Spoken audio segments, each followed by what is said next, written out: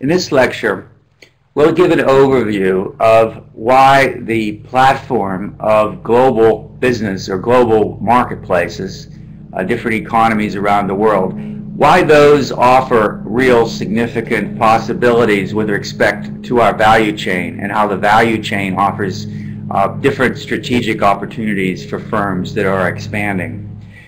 Most of these aren't surprises. We've heard about them in different ways, but I want you to just consider this wide palette of possible ways that you can use strategy from a global basis to improve both the products that you're offering them uniquely into various markets, but also how you might vary them to reduce one's risk. For example, lower wage rates. Some economies have lower wage rates than others in different skill areas, for example, and so you might choose to put some of the activities that are labor intensive into economies with lower wage rates. This, of course, as long as one can maintain the quality, reduces the overall cost and therefore gives you some competitive advantage. There might also be markets that have higher worker productivity, which generally means although wages might be higher, there is investment in technology and education and the like, so that individual workers, each one of them, can provide a higher amount of profit per hour worked. That's labor productivity. So you may place higher skilled type work into other economies where you have high labor productivity, highly educated labor force, lots of equipment and technology to support them, U.S. market, European market, and the like. You also may have markets with lower energy costs. Some countries have higher taxes for energy. They're harder to get energy to. They don't have their own energy. They have to import everything. And so energy costs that are required for local operations might be another predictor of what sorts of activities are best placed into that particular economy, that particular arena, for providing maximum return from your value chain activities. There's also environment regulations. Some areas, countries might have high regulations, which make it expensive, for example, to burn fossil fuels, in which case you might locate some of your activities in other markets. That may sound counterproductive in the long term from a global warming perspective and the like, but at the same time, in terms of trying to create maximum value for your shareholders in the short term, increasing your short-term profits, there is that opportunity that exists because of different environmental regulations. Similarly with tax rates, we'll talk more about this in future lectures, but certain countries have lower tax rates or different kinds of taxes.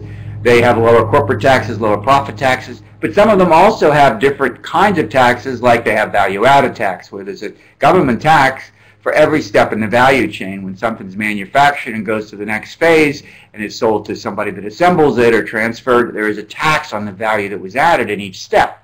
That may cause you to think about what kinds of activities you place in economies with one tax regime versus another as you seek to maximize your returns for customers or for shareholders, but also reduce your overall risk. Risk is important when you think about different kinds of inflation. Certain economies have high inflation rates and others have lower inflation rates. That tends to impact the stability of a currency, therefore the stability and the predictability and the forecasts for pricing. So if you want to be buying raw materials or lots of goods and you have a high inflation economy, it's very difficult to predict what your prices are going to be and what the exchange rates are going to be. You may have to be making more hedging decisions about your about your currencies that you use in those kinds of situations. So you want to manage that as well in terms of keeping your risk down. You might want to place certain types of activities close to suppliers, so you have good relationships with them. If there's lots of interaction between customer and supplier, you may want the supplier to be in a location where you have a location as well, or a subsidiary. So you might want to be thinking about where your supplier network is in terms of positioning your own activities. You also might be thinking in the same way with customers. If you do a lot of customization, if customers want specific changes or customization to their products, it might be important to locate certain elements of your process or your business closer to customers. For example, final assembly might be close to customers. If the customers want a wide range of possible features and functions, you can reduce your inventory costs by placing the final assembly for those various features closer to the customer. You also have distribution costs, trucking, trains, planes, that sort of thing, something that has very high cost of transportation. You tend to place closer to where you are located. In a domestic economy, if you think about it, it's difficult to create a national cement or concrete company because concrete transportation costs are so high versus what their end prices are. So you have situations like that. You also might be thinking about placing certain functions closer to your natural resources.